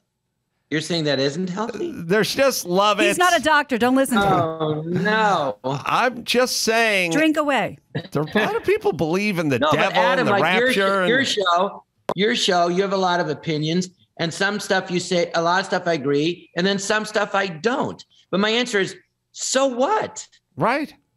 Well, So what I don't agree, I still want to hear what you have to say, because I like talking to people that have differing viewpoints from me, because I'll learn something. I don't know everything, and then sometimes they'll listen to me and I go, oh, I didn't know that. I was wrong. I thought it was this. No, it's this. Okay. That doesn't mean should be canceled and you're a bad person and lose your job. Well, it's moronic. Also, then let's just reverse engineer this. Joe Rogan invites guests on his show who say the exact same thing you've seen on CNN for 9 months. Is that a compelling podcast? You know what I mean? I think what he does, and a lot of people do, is they go, let's see if we can find a counter voice to what we all get the narrative. Everyone knows of distancing and masking and vaxxing and the kids are our future and all the stuff. All right, we got all that. Now let's hear something from the other side. Let's hear something that may compete with that. And then we get both, and then we get to decide which idea we think will win the day. The notion of whether it's Joe or Whoopi Goldberg or whomever, you just want to hear more of what you've already heard. That doesn't feel compelling to me. No, and then the show like The View, I thought about it because, like I go, well, of course, why didn't I realize? Of course, every topic, they're going to have different points of view, just what you said, so that they're like an arguing, well, I think it's this, well, I think you're wrong. Otherwise, everyone goes, they said this. You all agree? Yes. Okay, that we're done talking about that. Next topic. You know, so a lot of times they take opposite points of view to make an interesting show. It's the bedrock of every sports show. That's what they do. Counterpoint. Everyone must be the best or the worst of all time. Right. That's the way they roll. All right, John, you want to hang with us and do some news? Sure. All right, let me just hit 1-800-FLOWERS. Attention, last-minute Valentine's Day shoppers. This is a reminder brought to you by 1-800-FLOWERS.com. Valentine's is here, and let's not be the guy who wakes up in terror because you forgot. Amazon, I should say amazing offers for my listeners, 24 assorted roses for just $39.99. Or you can upgrade to 24 red roses for just $10 more. When I was poor, a dozen roses was like $130. Such a deal now. All the roses from 1-800-FLOWERS are picked at their peak, cared for every step, and shipped fresh for lasting beauty. Bouquets are selling fast. Delivery dates are limited. Lock in your order for Valentine's Day.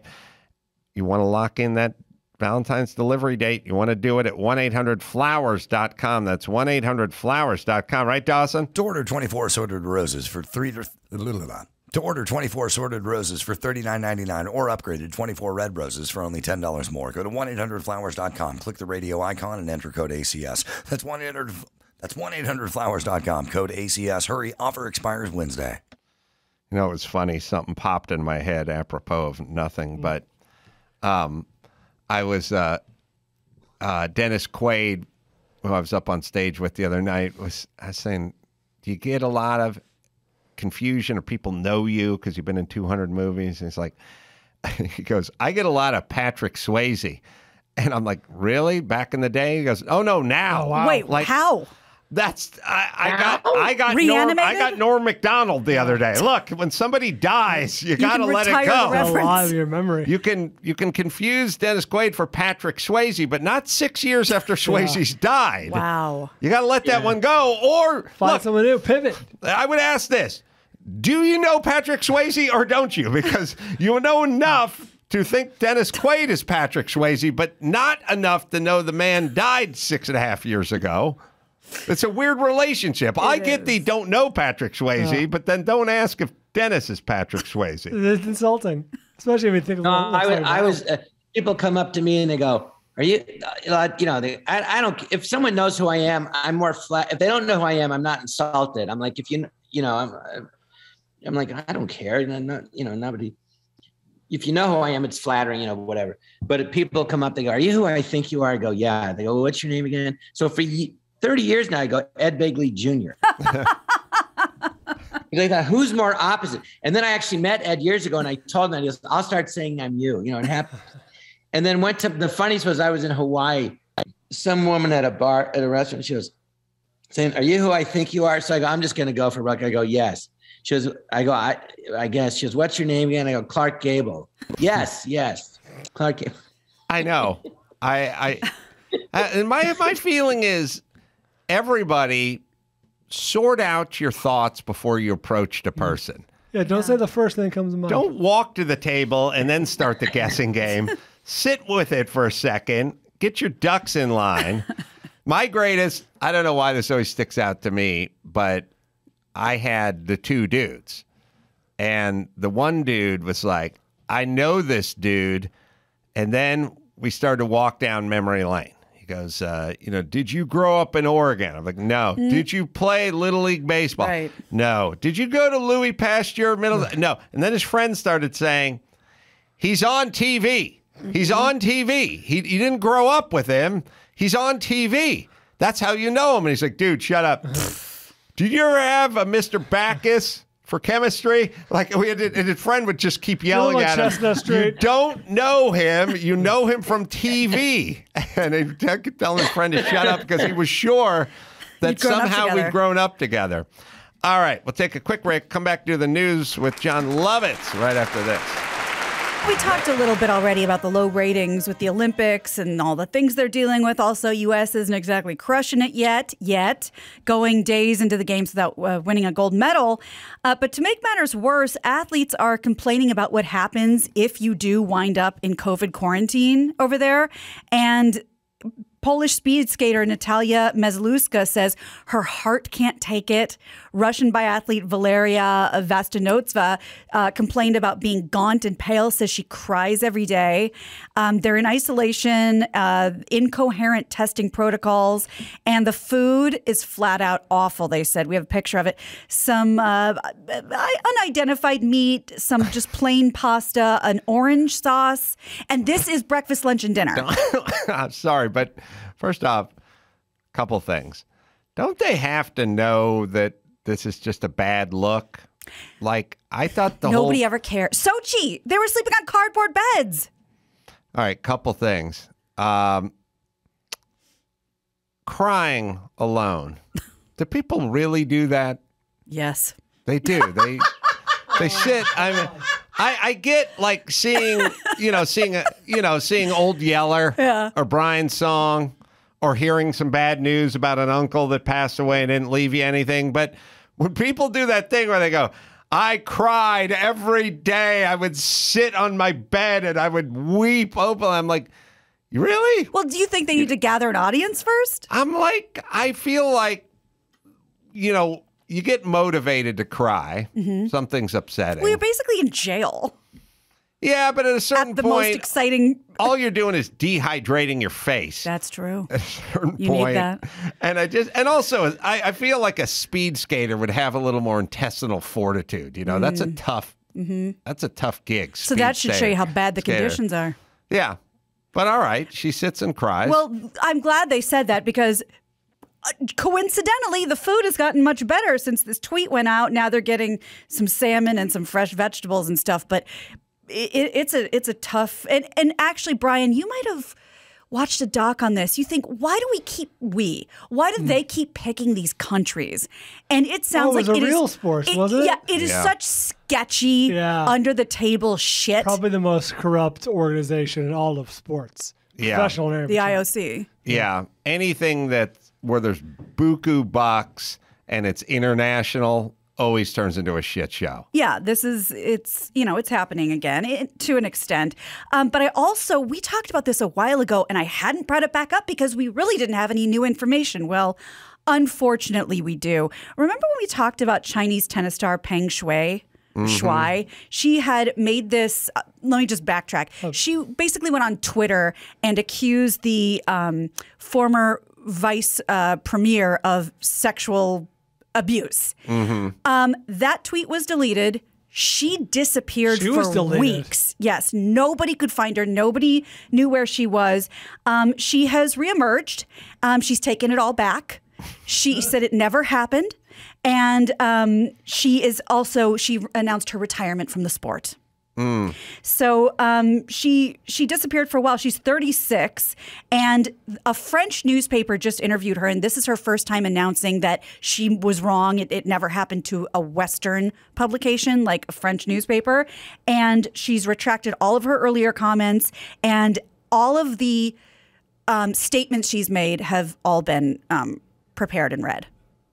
Well, then here's my whole thing about I said this guy raped me, but I had a chance to think about it, and it never happened. My feeling is like, oh, well, we're not done with you. You now accuse this guy of rape, so we got to punish you, which might get you to change your story back again. I get that, but I'm seeing this from a different angle. Like, well, she was coerced, obviously. Yeah. I'm just saying it is interesting that we go, all right, well, now he didn't rape her and we can move on with our lives. Yeah, we get it. China bad. Don't get why it's such a, oh, God. Well, by the way, I was going to say, but earlier, it was the food thing. I don't understand, like, they're in China. So when you be like, with the food, sorry to go back, just say, hey, just go out and like go to a Panda Express. That's where that chain that they started their first franchise in China. Yeah. Great Chinese food. I don't know. If, I always hear super authentic Chinese food is not our version, our sort of corn syrupy version. Let me of ask Chinese you a question. Food. Have you ever gone with your Asian friends to dim sum in Alhambra on a weekend or Monterey Park? Many times. Okay, so you know it's not Panda Express. I've had chicken feet.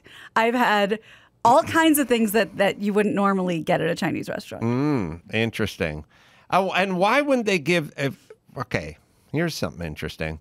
I wonder if they're removing some of the competition for some of the Chinese athletes. Like you just take the fastest speed skater and just go, oh, you're running a temperature, sweetie. Interesting. We got to quarantine you. Very interesting. It's all a mess. John, I can tell you a quick story. Please. A friend of mine's a famous artist. And I said, do you think China's corrupt? He goes, what, are you kidding? He wanted to donate a statue to China. And they wanted it for free for a park. And they said, okay, you have to pay us like $300,000. Wow. He goes, no, I'm giving it to you for free. And then one time he made a deal where he's going to sell his art in China. And he said to his lawyer, did you read the deal you made? He goes, I don't make any money. They get 80% and then they get the 100% of all the money.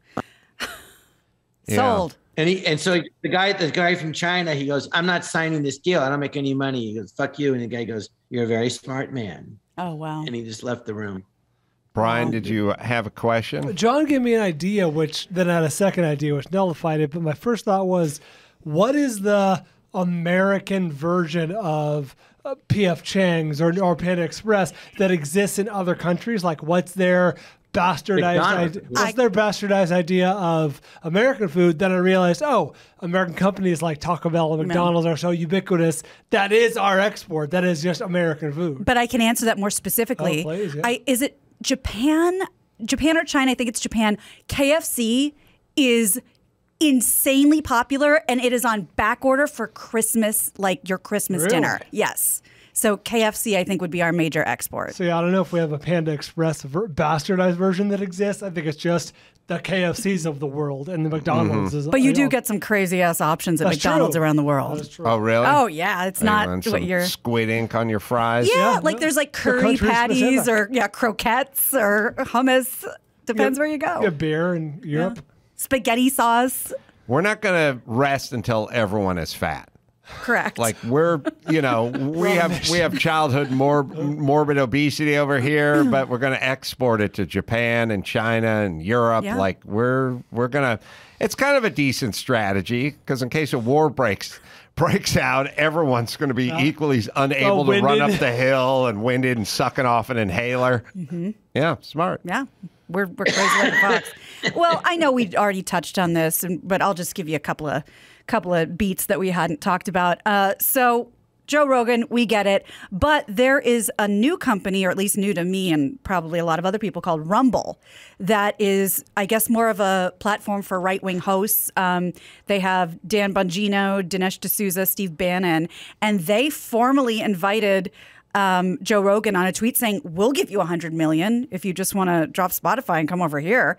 And they said, this is a totally legit offer. You know, there's a couple things, and I say it all the time, because I was just seeing, so it was GoFundMe. Somebody started a GoFundMe page to support the Canadian truckers.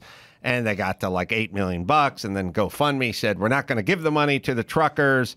First, they said something really stupid, which is, we're just going to give it to our own charities, like That's Black Lives illegal. Matters and stuff. And everyone went, you can't, look, you can That's give it, misappropriating back funds. to people who gave it to you. So they go, okay, we're not going to give the money to the truckers. So says GoFundMe.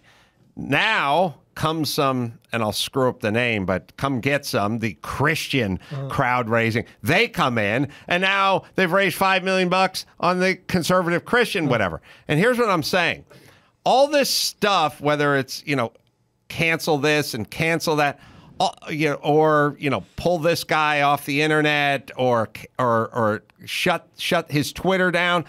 All you're doing, or boycott Chick-fil-A. You're just creating other platforms and longer lines and other businesses. You're just the best thing, so it's like GoFundMe, okay, they're progressive. Fine. So as a progressive platform, you'd sure hate to have the conservative Christian platform get any traction, but you just gave them traction because you announced that you're shutting down. You're not going to give the money to truckers. And then this pops up. You created a cause. Right. You're creating all these alternative platforms and places and podcasts and stuff because you're trying to shut everyone the fuck down. It's going to well, the same thing with Rogan. You know, Rogan's got, Neil Young. You just gave Rogan $75 million worth of advertising in the last 9 days. Like you're creating this. Yeah. I don't get why they don't get the strategy of that. You're absolutely right. There's a meme that reminds me of, and I'm not comparing one to the other, but you'll get why I'm bringing it up. There's a meme that basically when you're talking about, your allies or like a well-meaning person and you tell them to go fuck themselves, the meme is that's how supervillains are made. Mm-hmm. It's like get along. And, The Incredibles. Right. Mm-hmm. So Buddy. it's like people don't just go away because you wish them to go away. They'll pop up somewhere else, and they'll also hate you for it. Yes.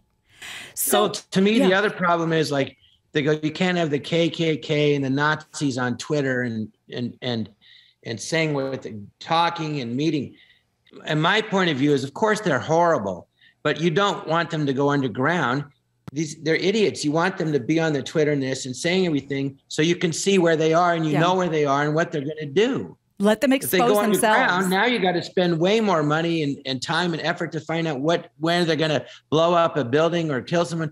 You know what I mean? Listen, it's like the mob. If they want to write checks and there's a paper trail, let them do it. But we're forcing them to pay all in cash, and now we can't trace it. Yeah. I agree with John. Let's have the paper trail. Yeah. So this story's maybe 5-6 days old, but I've been meaning to get to it, and I really wanted, because we hadn't talked about it. I didn't know if you knew about it.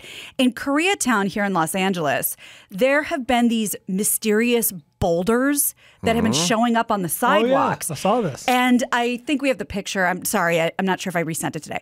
But there's these really big mystery boulders that showed up where an encampment used to be. And I have. Now you're putting it together. Architecture. Right. So yeah, exactly. So the neighborhood's all for it. Somebody saw some truck in the middle of the night start placing them. The neighbors in the neighborhood in Koreatown is asking the government here to please leave them there. And of course they won't. They said they're going to come pick them up. But this is the speed with which they actually clean out That's the encampments. It take forever. Well, this isn't the first time this has happened, because apparently in 2020, residents lined South Robertson underpass with boulders, and the city made them remove those too. But again, the people in the neighborhood are like, please, we don't know who did it, but just leave them where they are. I think the South Robertson overpass, if I'm imagining it correctly, is the 10 freeway, and that's right next to a school. So you can see how that would be problematic. It's like a middle school there. The boulders or the homeless, though. No, the homeless. Oh yeah, well, until some students, the kids can walk around the boulders. Some students from the University of Wisconsin come by and declare the boulders racist, can't do that. which is a story from 6 months ago. Those boulders are in front of the locked fence. It looks like they're trying to block people going into that fence. They're trying to block the encampment. But look, here's essentially what the boulders are, as best I can tell. They are, when people put those steel bumps on the side of the bench or the curb or the rail going down because they don't want skateboarders out grinding on it. This is essentially what the boulders are. But also, listen, how long would you live in a place where there were homeless encampments nearby, next door, in front of your house? Or at some point where you just went, I must go out and take the law into my own hands, essentially. I cannot. If the city is not going to do anything about this, and it's been 4 years, at some point, we're just going to have to do something. They're not doing anything. You're right. And this isn't just here. I came across this sign that a friend sent to me. This is from, I believe, Ontario. It's definitely Canada. And there are signs that say, I support my neighbors in tents, no encampment evictions. Right. Now, that's not from here, but these are real signs. They misspelled neighbors. Yeah. Neighbors. Who's done less for what group? the homeless advocates for the homeless or Al Sharpton for the black community? Which one of these fucking grifters has done less for the people they somehow represent? And by the way, you're a homeless advocate. You're 51. When did you become an expert in homelessness, considering this thing is 5 years old? And how did you become? I'm tired of all the self-anointed, right. I speak for, I'm an advocate. And by the way, your advocacy is basically let them OD on fentanyl on the street. Yes. You're an advocate? What if you're, okay, Bob Barker. He loves dogs. He wants to help dogs. He's an advocate for dogs. No. Would he go, let the dog OD on the street in its own filth? Or would he go, let's do something for these dogs? No, you're right. And I've been saying that for so long. And Dr. Drew used to say it until, they kicked him off the board or whatever. Mm-hmm. But saying you support an encampment in my experience and what I see in LA, that is not humane. I walk every day. I see the way these people are living under the 101. It's not a humane way to live. Why would that be the best way to help that person? Yeah, but the face of homelessness is not just the person with mental illness or the drug addicted junkie, but the mother of three who was literally laid off at the bookbindery and now has to... The bookbindery. It's like, you're going to explain to us what the face of homelessness is? Let me just explain something. If you've never seen it, then it doesn't exist. This thing is like, have you ever passed a group of homeless people and seen a sober, proud mother of three going, let's go to the river and bathe? No, it doesn't happen because that woman, she lands on a sofa somewhere. She has family. All these people, look, it's all drugs and mental illness because they've worn out all their safety nets. There is no moving back home. There's no living in our friend's guest house. It's all gone because the last time they did it, they stole a bunch of... They burned that bridge. They burned... All the bridges are burned. And when you're the mother of three, you still have a bunch of bridges intact. You get to go somewhere. You have friends. You have relationships. You can go. You can couch surf. And that's by exactly. the way, it should be sofa surf. It's got the right S there. Right there, the alliteration. Yes. And we've talked about that too. Mental illness and mental health is like really sexy right now. We're allowed to talk about it. We crow about it. By all means, help people with mental illness or addiction. Excuse me. I'm sorry. How is it sexy? I know. That word is the worst. It's like Brian. You walk by a home and go, I do. Get me high. No, but it's an in topic. It's a trendy topic. It's quote unquote sexy. It's encouraged. So why aren't we encouraging it for the people who clearly need it? Need it a lot. I have look, it's if you talk to anybody who isn't remotely familiar with that population, and you go, how many of these people are either on drugs or mentally ill or both? They go 100%. Because the ones that aren't go get the free housing. They avail themselves of the services. If you want, I'm homeless because I physically can't pay rent. And then someone goes, well, you can go to a shelter and eat some spaghetti. It's going to be put on your tray with an ice cream scooper, but it's still spaghetti. Something. And then you go, I'm sober and I'm sane? Okay, I'll go over there. It's better than the Olympic athletes get. Right. Or would you rather just sleep on the sidewalk? No, I would not. So it's a group, which is, there are facilities, there are programs, there are outreach and blah, blah, blah. If you do not want to be involved with any of that, it means you don't want to stop doing drugs, which I understand, but that's what it means. So de facto, everyone you pass who's living in a cardboard box is on drugs and or insane or both. There is this definition of the new phase or calling them, currently unhoused or whatever. It's all, it is no solution. There's no path to progress or solution. Look no further than no path. that we've never done it. We don't do it. Why is it getting? Then why is it worse every year? If you're doing something. But again, mark my words, when that Summer Olympics comes around in LA, it'll suddenly, the course will correct itself. They'll all be gone. We won't know where they are, but they'll be gone. Yes. Sparkle. That's and right. And by the way, eventually, people, if you think about, the bad guys. Now, a couple things. First off, if you're going to live on the street, you're going to need a weapon of some kind at some point to protect yourself, It's reality. So now you're going to have a bunch of people that are very impaired mentally and from a substance standpoint who are carrying a machete. So you're going to get a fair bit of that going on.